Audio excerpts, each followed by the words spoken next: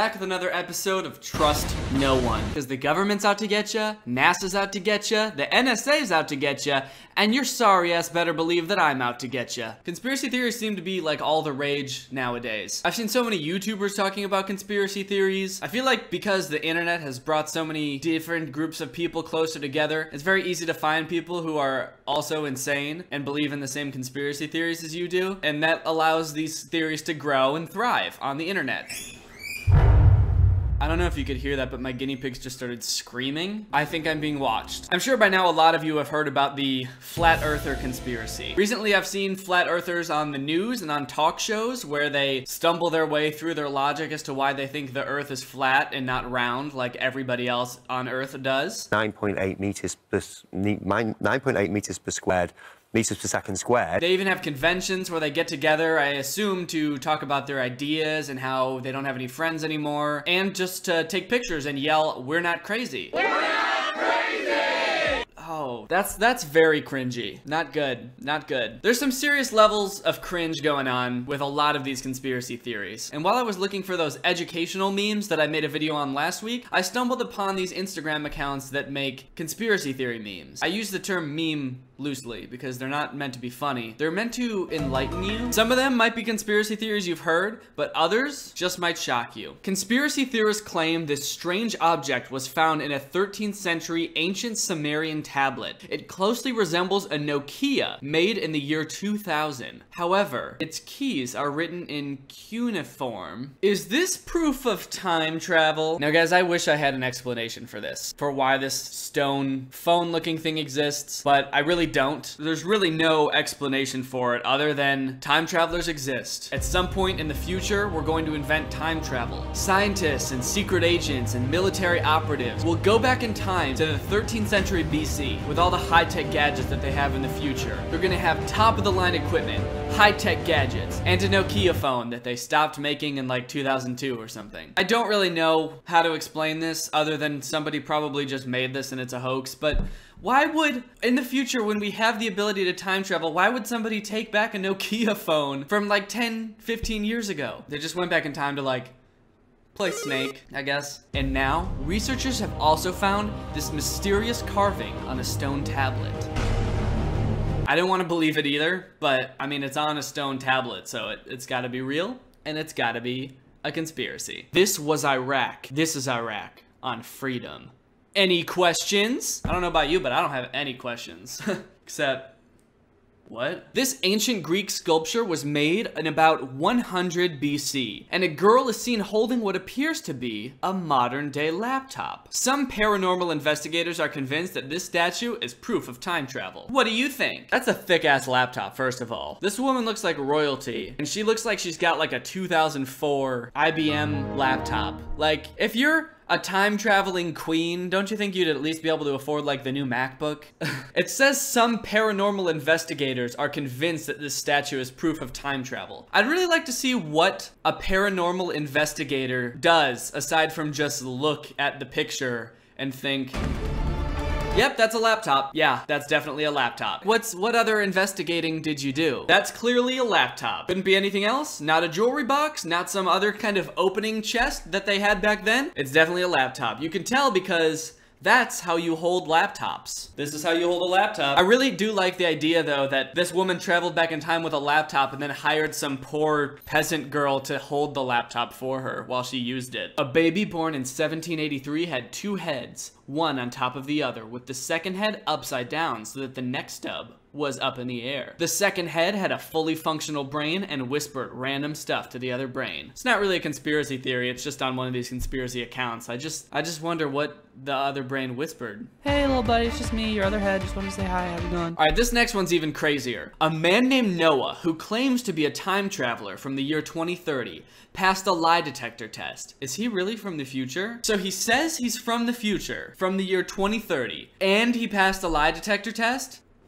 No one's ever falsely passed a lie detector test before, so I mean, there's no other explanation. It's gotta be true. Is he a time traveler, or is he just insane? There's only one way to find out for sure, as far as I'm concerned. What kind of phone does he have? Is it a Nokia? Is it a Nokia 3310? This picture was taken in the 1940s. What? Sunglasses? A fucking cardigan in the 40s? No! This can't be happening. This is too much. A cardigan? This dude looks like Ryan Reynolds or some shit in the 40s. Just in case you're not convinced that time travel is real, these images are from a video taken in 1938 of female factory workers leaving work. One woman appears to be holding a modern day smartphone. Is she a real time traveler? That's right, folks. This modern day thick ass smartphone. She's definitely not just brushing her hair or just holding like a purse like that woman is. It's definitely a modern day thick ass smartphone. Okay, I don't understand. If this was really a smartphone, would all of these like other female workers just be cool with it? Like it's 1938 and you're leaving work and you just see one woman talking on this high-tech thing, like talking into it. Yeah, so yep, I have successfully infiltrated the factory. It's 1938 and they have no idea. Why is nobody looking at her like she's insane? Because they don't have cell phones yet, so she would just look like a crazy person. Why is nobody looking at her or being like, hey, what the fuck is that thing that you have? Also, do these people know how cell phones work? Because you need a cell phone tower to use a cell phone. And to my knowledge, they didn't have those in 1938. So who is she talking to? Also, no one else has a cell phone in that period, so really, who is she talking to? Smarter children tend to become heavier drinkers as adults. Is this some kind of government conspiracy, or is this just sad? This next one is just silly. There are a number of photos online that appear to show celebrities in photographs before they were born. Take this picture of Michael Cera in 1930s Germany, for example. Are these simply doppelgangers, or are these proof of time travelers? I might believe this if I personally didn't have dozens of doppelgangers sent to me every week. Seriously, I don't know why, but there are so many people in the world that look like me living right now. Most of them are women, which is kind of concerning. But it does not at all concern me that there's someone who kind of looks like Michael Cera who was alive in the 1930s. Also, this doesn't even look like Michael Cera. The face is too round. I'm pretty sure that's a girl. It doesn't look like Michael Cera. This photo alone debunks the globe. No, it doesn't. This modern-day Swiss watch was found in a 400-year-old sealed Ming Dynasty tomb. The find baffled archaeologists. Is this proof of time travel? I like how they asked that after every single one. Is this proof of time travel? Like they're scraping the bottom of the barrel just trying to come up with anything. Okay, how about this one? Is this proof of time travel? How about this? It's a watch! Oh, damn. Time travelers are showing up to the 1600s iced the fuck out with a Rolex on their wrist? God damn. Oh! There's only one explanation for this. Time travel exists. There's time travelers from the future. They have very small wrists, but they're absolutely iced out. I'm talking chains, rolly on the wrist, probably grills, the whole 9 yards. And it totally isn't just a ring. A lot of these are time travel centric, admittedly. Like this one, a woman claiming to be a time traveler showed us this picture, which she claims was taken on Mars in the year 3812, and it shows what appeared to be a city on the red planet. I'm sorry, but this is irrefutable evidence. This woman, wearing modern day clothes, with a chipped nail, is walking around modern day Earth with a picture of Mars that she printed out. She doesn't have some kind of high-tech device that she's walking around with. She printed out a picture of Mars. That's like technology that's already outdated. Nobody prints things anymore. She got it laminated even, and she's just walking around showing people the picture, being like, I'm from the future! A woman showed us this picture. So this person who has this account, it looks like they're in a park or something, was just walking around and this woman came up and was like, oh shit, there's another one. A man claiming to be a time traveler showed us this image, in which he claims was taken in the year 5000 and shows Los Angeles underwater.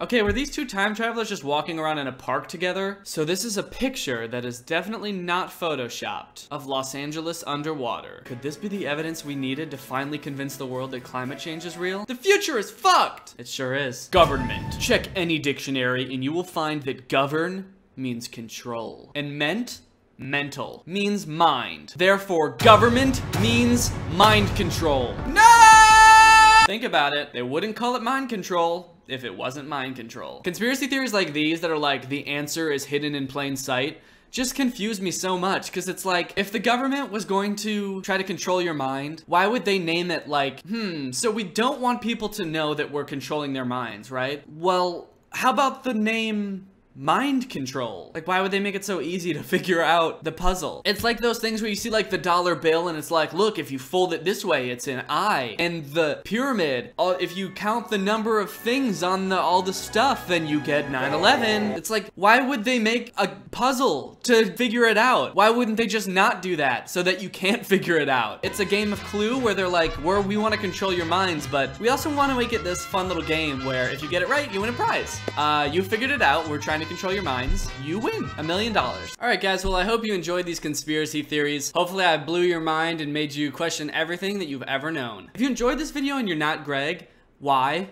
Why are you not Greg? Do you not know what Greg is? I will tell you what Greg is now. Greg is our family on YouTube. It's my fan base. Everybody who's subscribed with my notifications on is Greg. If you're not Greg, you're Craig, and fuck Craig. We're the fastest growing army on the internet. Do not look that up. We're actually the only army on the internet with access to time travel capabilities. So all you have to do to join Greg is subscribe and turn on my notifications. So you make sure you do that. Guys, if you want to join my